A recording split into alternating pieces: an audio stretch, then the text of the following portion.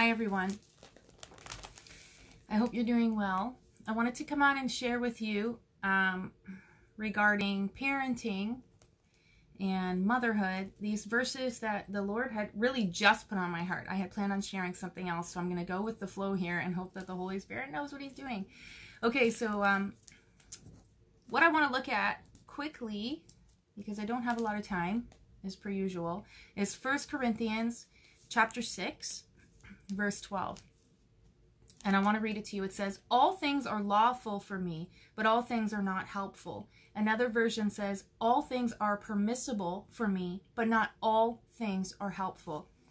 Often this verse surfaces, and I repeat it, I speak it to my children. I'm sorry for the glare in my glasses.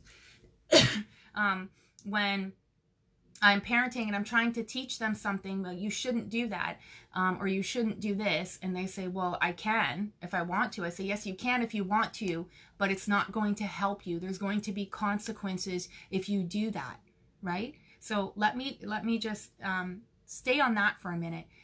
Not only do I use that in parenting, but even in within the grounds of marriage, any relationship, really it comes into obeying the voice of the Lord. So all things are permissible. Yes, you can do what you want. The Lord God is not going to come down and force you to do something that you don't want to do. We have free will, right? And so we have the free will to choose if we want to obey him or disobey him. It's the same with our children, right? They know our rules and our regulations. I mean, they know what they've been taught, but they choose when they're away from us what they want to do. If they want to obey your voice, the voice of the Lord, or if they just want to go ahead and do their own thing. So just as that scripture verse says, excuse me, all things are permissible or lawful, but it doesn't necessarily mean it's going to help you. So now, with that in mind, the vision that the Lord gave me about the mother and mothers in general that are just feeling beaten down, struggling in parenting, struggling in life, struggling in marriage, just wanting to surrender and throw in the towel. The Lord was there. He was right there, and he was crying over them. He was crying for them. He was feeling their pain. But the problem was, and the Lord showed me, is they weren't allowing him to move in that situation. They weren't allowing him to move in their household. They weren't allowing him to move in their marital relationships, in their parenting relationships. And why is that? It's because Mom was trying to do things in her own strength and in her own way. And really, I mean, all of my friends pretty well on my Facebook page are believers, are Christians. And if we're not being submissive to him on a day-to-day basis, on a moment-to-moment basis, we need to be so sensitive to the voice of the Holy Spirit. We need to obey that voice when we hear it. So whatever situation you find yourself in with your children, with your husband, even out there in the world, don't be quick to speak. Be quick to listen to the Spirit before you open your mouth, okay? So the next thing I want to move on to share with you is what the Lord was showing me is he wasn't allowed to move in the situation. Like, he wasn't given permission to move.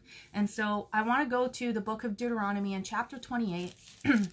It's very long, so I'm just going to pick out bits and pieces of it, and maybe you can read that on your own time. You can get a Bible app on your phone, or you can just look it up online. But Deuteronomy chapter 28, it talks about the blessings of obedience, the blessings of obeying the Lord, and the curses for disobedience. And so I think I've shared before in my other videos that everything you see in the natural is just a manifestation of what is happening in the spiritual realm. So every single thing starts in the spirit realm before you see it manifest in the natural. And so there are blessings to obeying the Lord. There are blessings in the spirit. It might take time to manifest itself in the natural. The Lord's timing, the Bible says, is different from our timing. So we expect things, especially in our culture, now. Well, if I obey the Lord's voice right now, why don't I see my blessing in front of me, right? It doesn't work like that. So sometimes it takes time for the Spirit to manifest in the natural. So quickly, what I want to share with you is Deuteronomy chapter 28 says, "Now it shall come to pass, if you diligently obey the voice of the Lord your God, to observe carefully all of his commandments, which I command you today, that the Lord your God will set you on high above all nations of the earth. And I'm going to skip down to verse 7. The Lord will cause your enemies who rise against you to be defeated before your face. They shall come out against you one way and flee before you 7 ways. The Lord will command the blessing on you in your storehouses and all to which you set your hand, and he will bless you in the land which the Lord God is giving you. The Lord will establish you as a holy people to himself, just as he sworn to you, if you keep the commandments of the Lord your God and walk in his ways. I'm telling you, there is so much here. Like so many blessing after blessing after blessing if you obey the voice of the Lord. If you will obey the commandments of the Lord. And then there's curses for disobedience. And again, this is also long, and so I'm just going to pick out little verses that I had already highlighted. One more, obedience, which is amazing. I love it. The Lord will make you the head and not the tail. You shall be above only and not beneath if you heed the commandments of the Lord your God. And you know what? Sometimes, let me say this, obeying the voice of the Lord, obeying him, especially in our society, it seems like foolishness to people. Like, why would you talk to somebody who hates you? Why would you bless them? Why would you offer to give this to them? Why would you even try to reconcile? They hate you, right? You know what I'm saying? Like when I'm talking about obeying the voice of the Lord or obeying the Lord, that's knowing this word and obeying it. Okay, so there's a lot there on hatred in your heart and anger towards people, and your enemies. Bless those who persecute you. Bless your enemies. Pray for those who persecute you. That seems like foolishness to the natural man. They would say, no, tit for tat. This guy did me wrong. He deserves this punishment. That's not the way the Lord Jesus Christ works. And that's not the way he wants us to operate. Because when we're walking outside of this word, we're outside of his boundaries. You know what I'm saying? We're not within his covering. So like I said in the very beginning, everything is permissible, but not everything is helpful. Okay. So let me move on quickly to some curses for disobedience. Cursed shall you be in the city, and cursed shall you be in the country. So this is for disobedience. Cursed shall be your basket and your kneading bowl.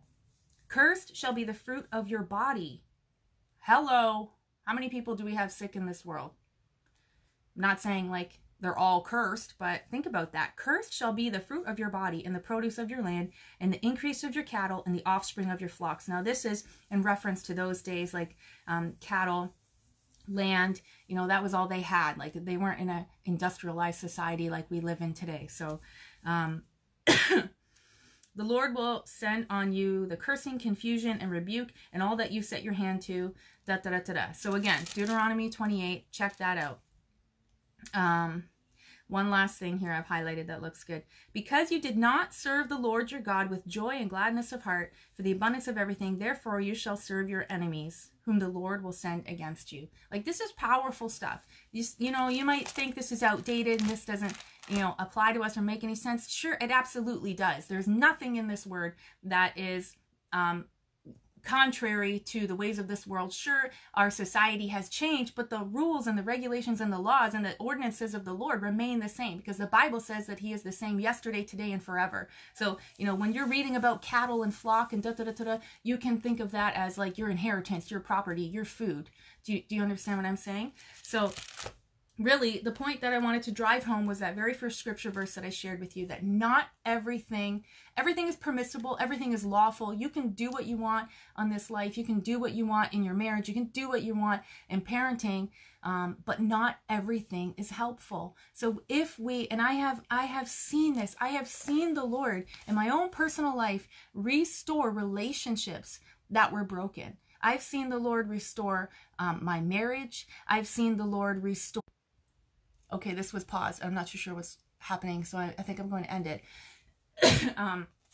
But when you are obedient to the voice of the Lord is when he can come in and he can move on your behalf and he can make things happen. So that vision that the Lord gave me of the mother crying at the kitchen sink over the son who was rebellious, disobedient, didn't know what to do with him, so to speak. This is where you need to humble yourself before the Lord. You need to intercede, because what is happening with your son and what is happening with your family and your household is a spiritual battle. It is a spiritual root. It is spirit. So if you try to attack it in the natural, you're not going to succeed, because there's something happening in the spirit realm that needs to be dealt with before you will see that manifestation in the natural. Okay, I'm not saying don't discipline your children, you know, correct them, guide them, instruct them. Of course, we need to do those things. But as for the deeper issues, you know, this is where you need to get on your knees. This is where you need to learn the word of the Lord, so you know what to do in each moment. The Holy Spirit will surface to your remembrance those scripture verses that you have hidden in your heart, that you have read. And that's how the Lord speaks.